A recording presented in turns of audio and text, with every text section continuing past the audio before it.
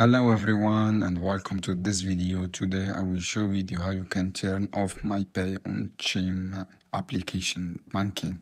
So guys, all you have to do, just go to your learn and click on help center as you can see here and scroll down. After that you have the option contact us, and you can contact this number and ask him how you can opportunity to turn off Mypay option, and you can contact him with this community and Twitter, as you can see here, application X and Facebook. And after that, guys, send him message, and you can write him message, and you can ask him how you can turn off this Mypay option.